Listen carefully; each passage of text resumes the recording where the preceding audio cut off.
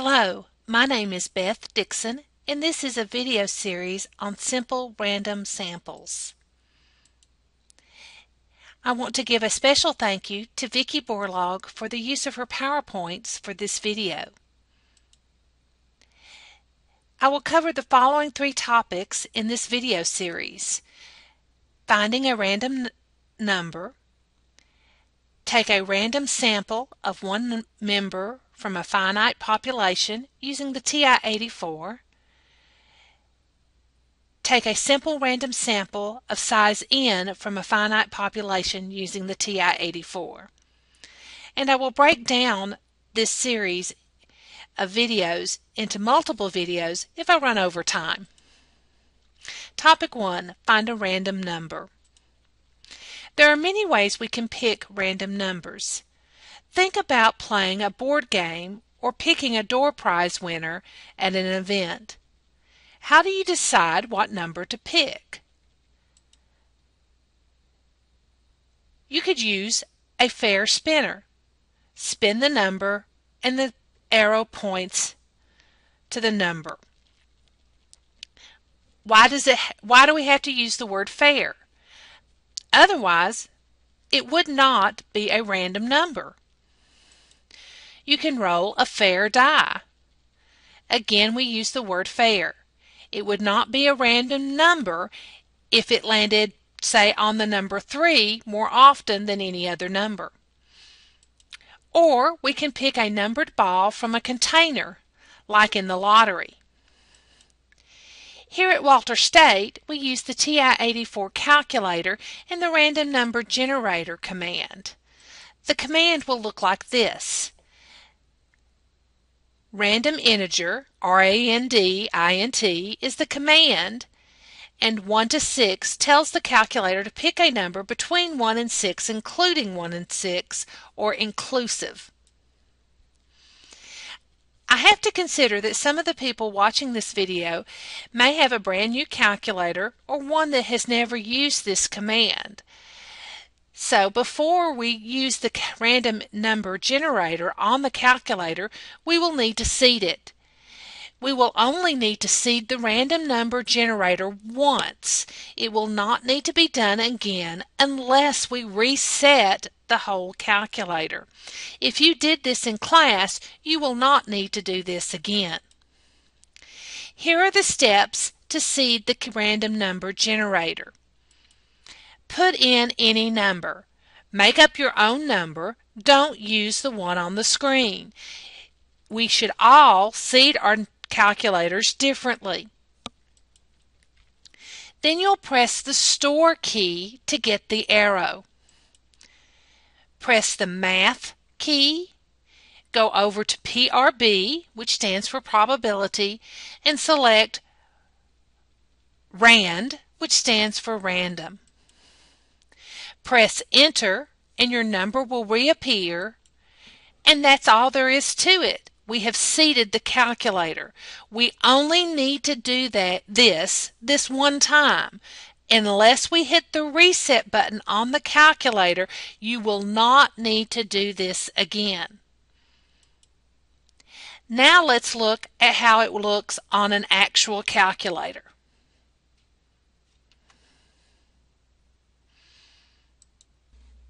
So, using the actual calculator to do this, let's quickly go through this. Put in any number, and again, you want to type in just any number, and the length doesn't even matter, but you don't want a very short number. Then press the store key, which is right down here next to the 4, gives you the arrow. Then press the math key here, over to the probability, using the over arrow. And once you get to probability, the random is number 1, so you can either press 1 or enter, and that'll give you to rand.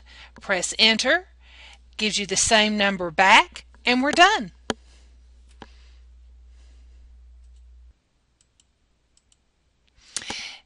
Now we'll cover the steps on the calculator to get a random number between 1 and 6 on the calculator. Press the math key, go to probability, and select Random Integer. Type in 1, 6 and the end parentheses or close parentheses. Your screen will look like the one on the right. Press Enter and a random number between 1 and 6 will appear. You will not necessarily get the 3. It's a random number, so you will get something different or 3. Continuing to press Enter will give you more random numbers between 1 and 6. Try it and see what you get. Let's look at how it looks on the real calculator.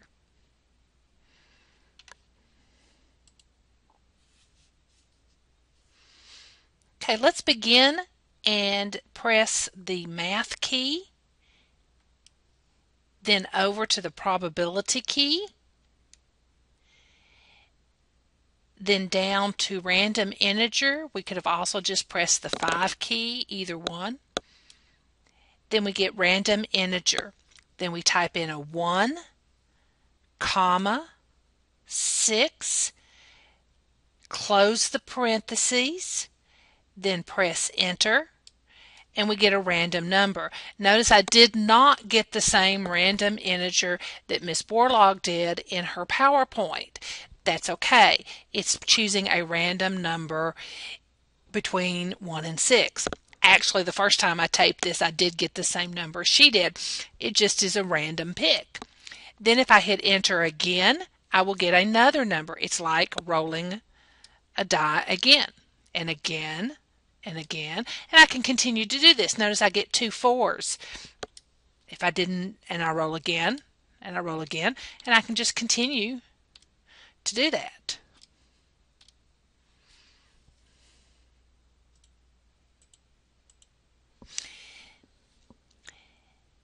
So, what we've just completed, if we do it one time, it's like rolling the dice once.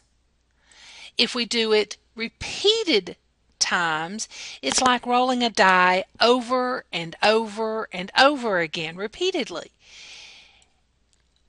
Now, let's look a little bit more at the command.